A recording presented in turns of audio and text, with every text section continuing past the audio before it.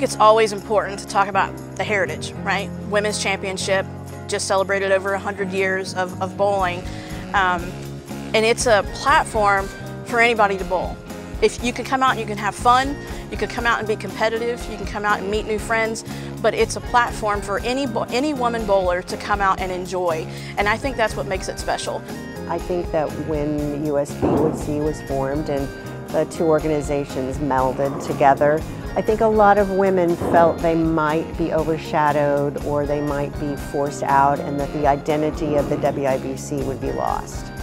And I think that now, since that has happened, the coming together, I think they can see that not only is the history and the integrity of the WIBC still there, it's been enhanced. You don't have to be great. You can just come out and have fun and have a good time with your girlfriends. You get to travel and see a city that maybe you haven't seen before, but it's important that we celebrate the heritage of what the Women's Championships actually is.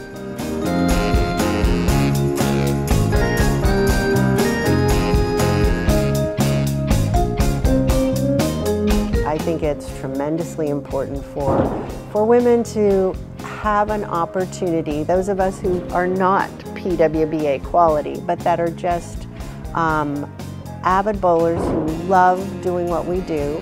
I think it's important for us to have an opportunity to get together at a national tournament and really excel. I love the fact that we get to honor women every year. They get to hoist a trophy at the end. We get to take pictures and celebrate those women the next year in the squad rooms. Then the participation, man, when you sit there and you get a lady that's getting a plaque that she's participated 40, 50 years, that is something that's just truly special.